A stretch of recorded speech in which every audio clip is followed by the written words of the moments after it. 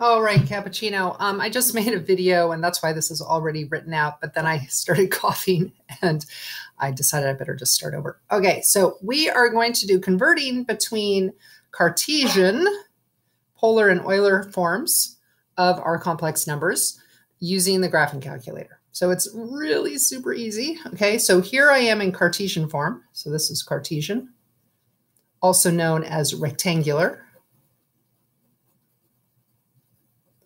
Okay, rectangular form. And we're going to convert it to polar or Euler form. So first of all, what you want to do is check your mode and see if you are in radians or degrees. The first time through, I'm going to do it in radians. So make sure that you are in radians if you want to be in radians, and you're in degrees if you want to be in degrees. So right now, I'm not in radians.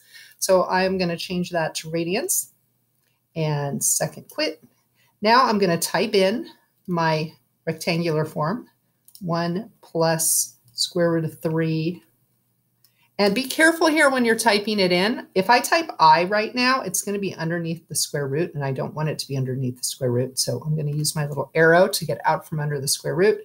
And I is right here. It's above the decimal point. Okay, can you see that? It's above the decimal point. So I'm going to do second decimal point. And that's how I get my I, okay? So second decimal point, if you want to write that down.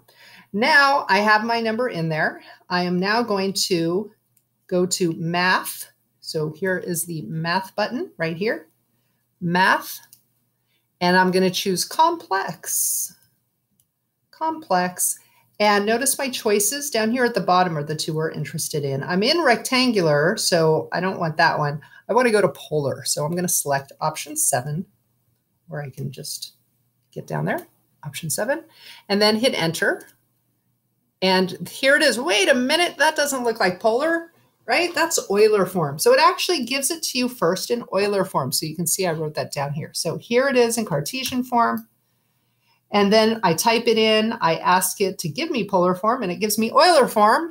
Sweet, but that's okay because it's super easy to change to polar form. Here's polar form, 2 cis 1.05. Notice I rounded it off to 3 significant figures, which is a problem. That's an issue. You don't want to do that if you're going to be using the answer to do something else with. Okay, so you would want to write down every single one of those digits if you're going to use this in another calculation. Okay, you don't want to round it off to 3 significant figures unless that's your final answer. Okay, so what though if I wanted it in degrees? What if I wanted the answer in degrees? So here it is. This is what I'm going to get in degrees, and I'll show you how. Again, I'm going to type in 1 plus square root of 3. Get out from underneath my radical, second decimal point to get my I. Oops, can't see that too good. Okay, there it is. So now I'm going to hit Math, Complex, option 7 for polar. And, oh, I forgot to change it to degrees. Duh, sorry. Mode. That was dumb. Okay, change it to degrees and run through it again. 1 plus square root of 3. I. All right. Math, Complex, option 7. Okay, now fingers crossed. Bam, there it is. Okay, so 2e60 to the I. So I got this problem from the other video that you should have taken notes from already.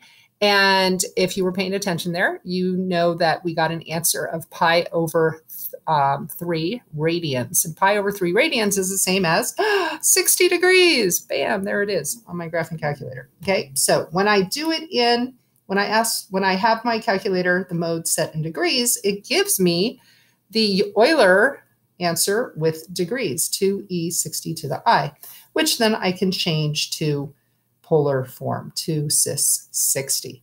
Okay, we can also go backwards. If I have the answer in polar and I want it in Cartesian, I can do that. But I can't, I don't know how to type it in like this. So instead, I first have to convert it to Euler form. So here's my 2 cis 1.05. In Euler form becomes 2e to the 1.05 I. and check out what happens. First of all, this is in radians, and it's got to be in radians.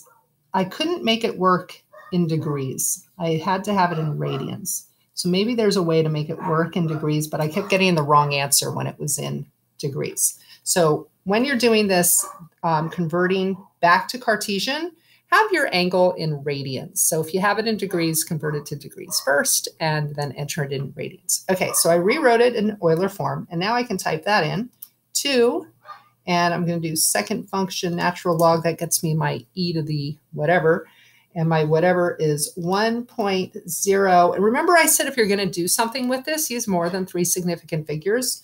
So I'm going to go up here and I'm going to copy this in, 47197,551. And then don't forget the I, second I. And now I'm going to hit enter because I don't want to be still up in the exponent when I do whatever's next. So I'm going to hit enter and look what happens. Bam! Right away, it gives it to you in Cartesian rectangular form. Okay, so there it is.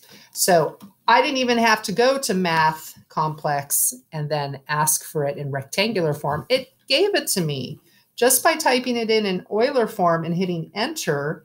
It gave it to me in Cartesian form. So z equals 1 plus 1.73. If I'm rounding off to 3 significant figures, I.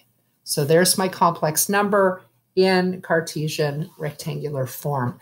Notice it didn't give it back to me as the square root of 3 because this is what we started with. We started with the square root of 3. So when I'm doing it on my graphing calculator, I'm not getting an exact answer, which is not great. So sometimes it is better to do it by hand. But if you don't have sweet, numbers like square root of 3, square root of 2, stuff like that, if you don't have that to begin with, no worries, decimals are fine. So this is basically the decimal equivalent of 1 plus the square root of 3i.